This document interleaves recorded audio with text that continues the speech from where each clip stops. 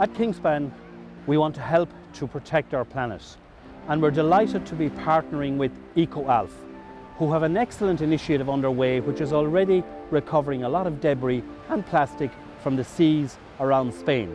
And they have a clear plan to expand that in the future into other areas.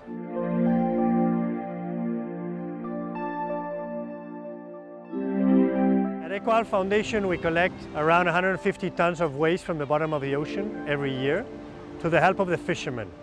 They collect all that waste that gets caught in the nets, they put it in containers, take it to the ports, where we collect it every week, and then transform it into polymer, yarn, fabric, and products. It's too much waste for EcoAlf. We're not able to absorb everything.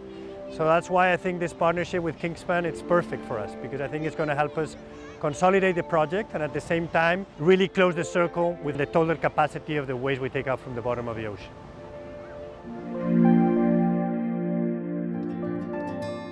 Using more recycled plastic in our products helps to prevent bottles like this end up in the landfill or even worse, in our seas.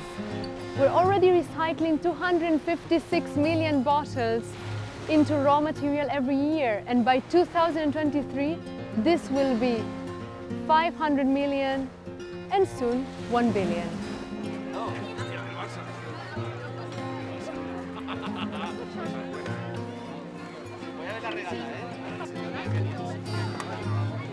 Desde Synthesia utilizamos reciclado de plástico, botellas de plástico, para fabricar PET.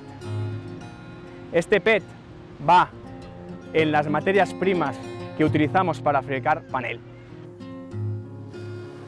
Con este PET, Synthesia espera en los próximos años encontrar PET reciclado del océano para utilizarlo como formulación y poder fabricar paneles como este, que contribuyen a una mejor eficiencia energética y una mejor sostenibilidad, que apoyen al cambio climático.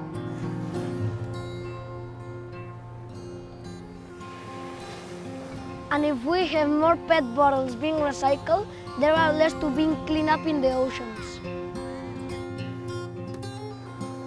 We have a long way ahead of us to find more circular solutions to construction industry waste. Today is a first step in that journey, and there will be many more steps in the future in our journey to make a true difference.